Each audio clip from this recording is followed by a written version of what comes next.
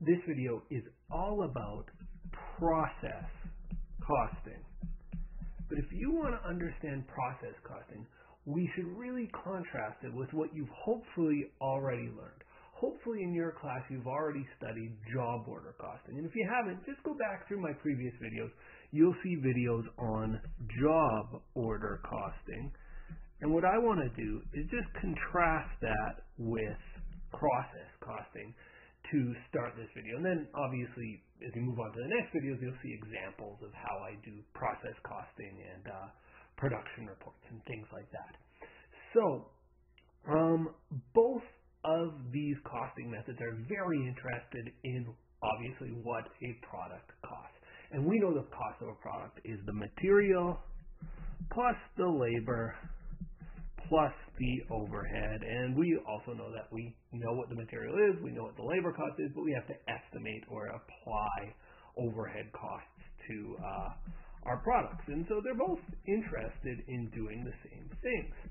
Where they differ is that job order costing does this one unit at a time, where process costing does this one department at a time. And so what ends up happening is fairly different, but totally appropriate once you wrap your head around it. It's like reasonable that there's these two different methods at getting at the same thing. What is our product cost? So job order costing is better used for companies that have custom products, so where every customer is different, even just a little bit different.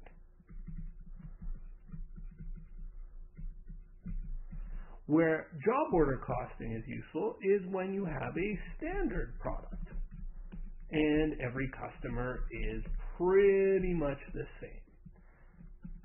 So an example of a company that would use job order costing, where it's every customer, I got to write this out. Every customer is, I'll just say similar, maybe not the same, but they're getting a similar product out of you. So an example of a company that would use job order costing would be one like an accounting firm, where every customer comes in, they have slightly different needs, or a law firm, right? If you're getting sued and you think, oh, I got to go to the lawyer, I need help because somebody's suing me, you don't want a one-size-fits-all solution. Every customer is a little different. So when a law firm is figuring out how much it costs to serve you, they're going to look at each customer a little differently. Now let's contrast that with, say, Energizer that makes batteries, right? They make AA batteries, and they make all sorts of different sizes, but let's focus on the AA battery. Doesn't matter what the customer is or what they're using for it. When Energizer is determining their costs, all their customers are the same, right? They cost one battery, or like Bic that makes pens. Every pen, they don't care which customer has it or what the customer is using it for. They just go, oh, the cost to make a pen is this, right? It doesn't matter the customer. So a law firm, every customer is different. We treat them differently. Pen manufacturer, every customer is the same essentially, right? We're making the same pen for everybody. We're putting it on the shelves and we're saying, we hope you like our pen. This is it, So that's the difference between the two. And because of that, when I'm a law firm and I'm tracking my costs, I say, the Bell file came in, Tony Bell's getting sued. We're going to spend 3 hours doing this. We've used this many photocopies worth of paper, and this is the cost that we've spent serving them. And by the way, we'll send them a big bill that'll more than cover our costs. Energizer, on the other hand, they won't say, oh, this individual battery, it went from this department to that department, and these are the costs associated with the individual battery. No. They'll track their costs by department. So what I thought I'd do is I'd give a short example of like a Bic pen, right? A pen, and how their costs might be tracked. So again, rather than saying, okay, the pen comes in, and maybe we get it in pieces, we have a department that does the plastic case department.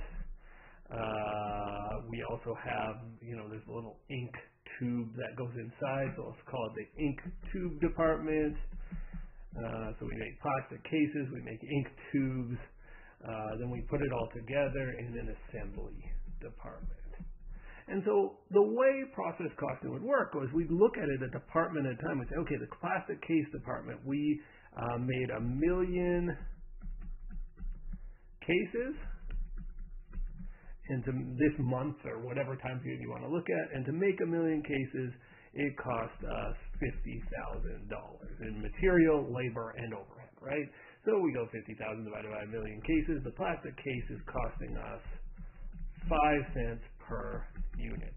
And we would do the same in the ink tube department. So let's say 10 cents per unit, and assembly, and let's say again, let's say 7 cents a unit. So at the end of the day, what the company's going to do is they're going to say, okay, we've added up all our departmental costs, 5 cents plus 10 cents plus 7 cents. To make a pen cost us 22 cents per unit. So we know when we sell it to Walmart for 50 cents, we're making a profit, and Walmart turns around and sells it to their customers for $1. But, it costs us, BIC, the pen maker, 22 cents a unit. But we track our costs not by individual pen. I'm not going to say, oh, this specific pen, it costs this much. I just look at it as a whole in my department. I couldn't do that as a law firm, right? If I'm a law firm or an accounting firm or some, company that has custom products, a custom cabinet maker, I can't say, oh, what were the departmental costs per month? I have to say, what was the cost of that specific job? So that's why job order costing and process costing are treated a little differently. One final concept about process costing that's really key to understanding it is the concept of equivalent units. So when we decide our cost per unit, we don't actually get a cost per unit, we get something called the cost per equivalent unit. Sorry, just trying to scroll down here. And so I want to highlight that concept with just a quick example. This is a pretend example. Let's pretend we are a fence painting company, and we are charged with painting this fence, and there's 2 sections of fence we're worried about. There's fence number 1 and fence number 2. They are identical sections. And I'm in charge of painting fence 1, and I do this, and I do this, and I paint these first 4 boards, right? And then let's just pretend I did a beautiful job. I know it's a little bit sloppy, but pretend I did a great job on these first 4 boards. And my partner was painting all morning, and they painted, but they didn't paint one board at a time. They painted from left to right, and they did the bottom half of their boards. And again, just pretend I'm doing a fantastic, beautiful job on my boards. Okay, so it's lunchtime, and our boss comes up to us and they say, what did you do this morning? And I say, boss, look at that. I did 4 boards. And he says, good job. That's about what we expect you to do. 4 boards, and they are 100% done. And then the boss goes over and looks at fence number 2, and he says, hey, what did you do? And the guy who does fence number 2 says, well, I didn't get any boards done. And the boss says, hey, you didn't get any boards done. You did a terrible job. Look at good old Tony. He got 4 boards done. You have 0 boards done. And he says, bad job. Well, you can look at this, and I can look at this and say, that boss is being a bit silly. Bosses tend to be silly, and that boss is wrong here. What we have is actually 8 boards that are 50% complete, right? We have 8 boards that are half done. That is the equivalent. This is where this notion of equivalent units comes in. I'm just going to scroll down just a touch more. That's the equivalent of having 8 times 50%. That's the equivalent of having 4 boards that are 100% complete or done. So we've basically done an equivalent amount of work.